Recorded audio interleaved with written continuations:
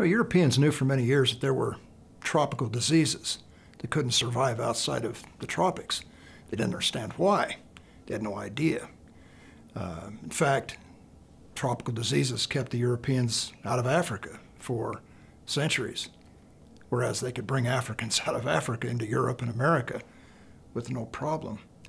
Well, that whole mystery came to a rapid solution with the Spanish-American War in 1898, when the United States, inspired by all kinds of jingoism and yellow journalism and self-righteousness and maybe industrial aggressiveness, who knows, decided to liberate Cuba from Spain, Cuba the last vestige of the once great Spanish Empire in America.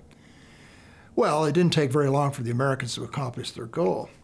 And by the Treaty of Paris of 1898, the Spanish withdrew from Cuba, and the United States sent into Cuba 50,000 American soldiers as an occupying army.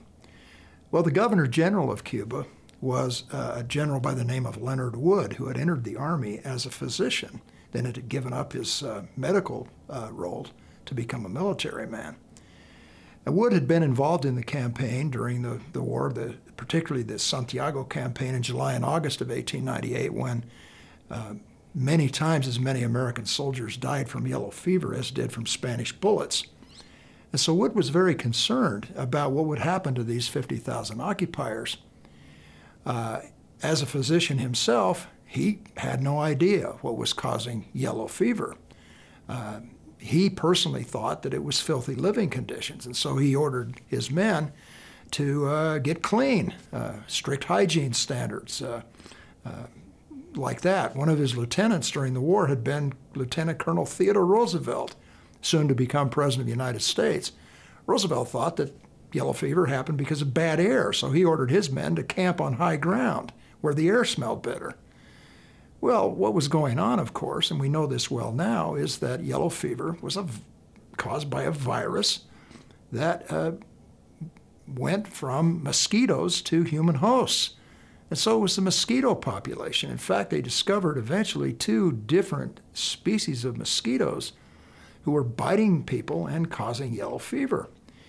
Wood, again, unaware of this, I mean, he began to believe that maybe he didn't even understand how the disease spread. He thought maybe it was by what we call fomites, contact between soldiers, shared clothing, things like that.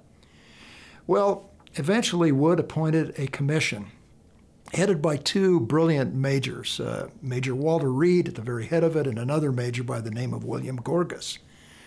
And these 2 men, both of whom, by the way, were also not on the right track for a long time, began to investigate the disease. They began to experiment. They began to do what they could, even with human volunteers, to try to discover what the cause of this was. Well, the pieces of the puzzle gradually came together, and it became apparent that it was indeed the mosquito. And so Reed and Gorgas proceeded under the Reed Commission to go after the mosquitoes. Mosquito abatement became the solution to the yellow fever problem, and it really did work wonders. It absolutely caused the incidence of yellow fever on the island of Cuba virtually to disappear. Well, President Roosevelt, getting ready to build the Panama Canal, understood that the reason the French had been able to build the canal was largely due to yellow fever. And so he also then followed this program of mosquito abatement. And it worked amazingly. One could argue that it was the destruction of the mosquitoes in the Panama Canal zone that built the Panama Canal. So in this case, we've got not so much the effect of disease on warfare, but instead kind of the converse, the effect of war on disease and how we deal with disease.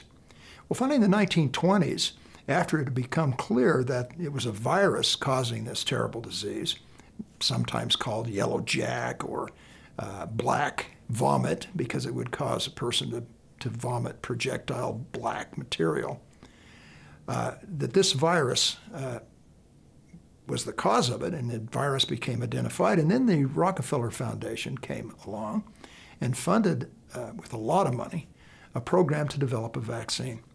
And finally, by 1937, we have a vaccine against yellow fever and very effective. So combined with mosquito abatement, a vaccine to put this terrible scourge behind the human species.